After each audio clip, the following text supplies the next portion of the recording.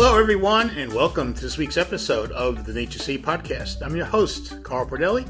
I'm also the CEO and co-founder of the company, having started Nature City over 20 years ago with my wife, Beth. And since then, it's been our privilege to have served over 500,000 Americans by offering them the best supplements we can make. You may have seen news articles about a new study on multivitamins that concluded they don't help you live longer. A few people have asked if I saw this, including a cousin who's very into supplements. So I wanted to do an episode and discuss it on the podcast, as I have a lot of thoughts about it. Starting with, in my view, they're asking and trying to answer the wrong question about multivitamins, and one that's near impossible to prove one way or the other, especially based on how they did this study. Why is this the wrong question? Well, think about our bodies. We're the most complex organisms and sophisticated machines the world has ever seen. Picture all the different systems and organs at work inside your body right now, allowing you to function and live. You know, it's pretty overwhelming and amazing when you think about it, right? You have your heart pumping blood through every corner of your body. You're breathing oxygen constantly. Your brain is telling you what you think and what you see. Inside your gut, there's a constant battle between trying to get a good balance of good bacteria versus bad bacteria. You have your antioxidant defense system, trying to fight off free radicals. You have your musculoskeletal system, your bones and joints, helping you move and get around. There's a lot going on. Given all of this complexity, does it make any sense that simply supplementing with a dozen or so vitamin compounds will extend the lifespan of our bodies? Of course not. There are hundreds, if not thousands, of nutritional compounds our bodies need to function so we can enjoy and live life. And beyond nutrition, there's a long list of things that will affect how long we live. Off the top of our heads, we could each probably come up with 20 or more factors that affect the human lifespan.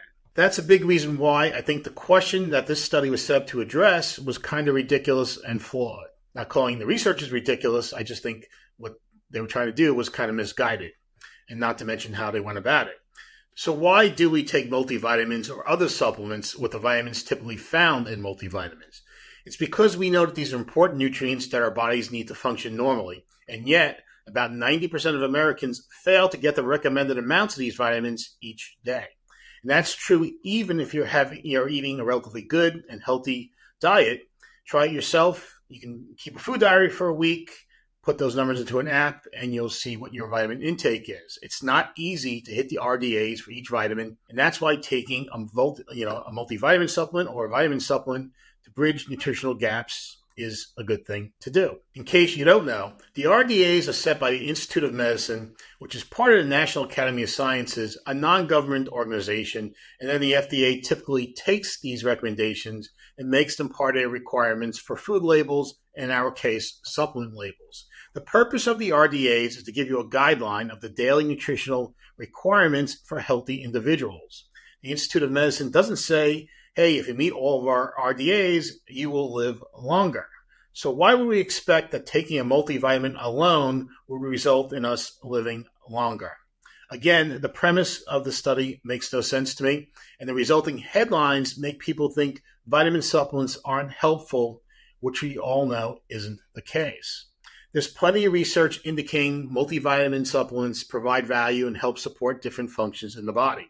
In fact, just a couple of days ago, a study found taking multivitamins can help support cognitive function, as prior studies have also indicated. Other studies show that taking a multivitamin may support certain aspects of heart and cardiovascular health too, and these vitamins may also help you support immune system function. You take a multivitamin to live better, not just live longer. Even the researchers in this new study that concluded multivitamins don't help you live longer said this, and I quote, "We cannot preclude the possibility that daily multivitamin use may be associated with other health outcomes related to aging, such as the ones we just discussed. Quality of life is important. You know, we want all of our years to be good years, and we want our last years to be good years too. We just don't want to be hanging around and stick around. We want to enjoy life, and that's part of the case for taking a multivitamin. It helps us satisfy basic nutritional needs." Now, turning attention to the study itself, there's a few things you should know about the study and how it was done. As I mentioned at the beginning, not only were the researchers asking the wrong questions about multivitamins for reasons we just discussed, The question is one that was near impossible to prove one way or the other, especially based on how they did the study. The researchers cited the size and duration of the study, as strengths of their work. I'd argue just the opposite. It was actually a weakness, for which I will explain. First, you should notice was an observational study. It looked back at data collected over 20 years that was tracked for other purposes and applied it to the study. It wasn't a blinded, randomized, placebo-controlled study, which is considered the gold standard, where researchers recruit a group of individuals who meet a specific parameters or criteria for the study, and then they'll exclude those who may skew data based on their health situation or other reasons, and you end up with a well-defined sample for the study. These individuals typically are then randomized into two groups, the test group and the placebo group. Then each group will take the product they're given for 3 months, 6 months, 1 year, or however long the study lasts. And frequently, the researchers will also give the participants other instructions of things to avoid.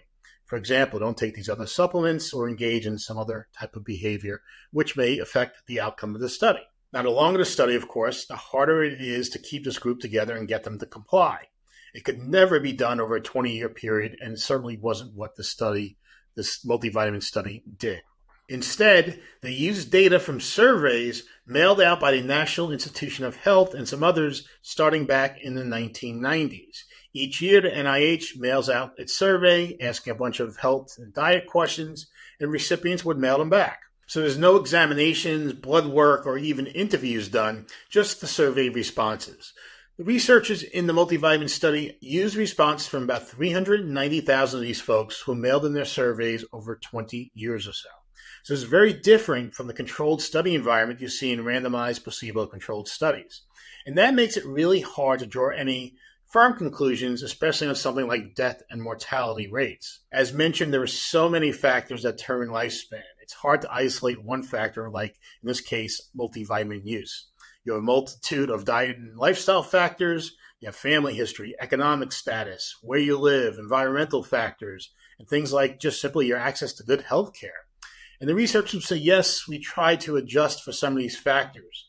Like the researchers indicated that multivitamin users were also more likely to eat better, exercise more regularly, smoke less, and generally pursue healthier lifestyles. Well, isn't that the real goal? Didn't these folks live longer? Maybe the study headline should have at least been, multivitamins alone don't increase lifespan.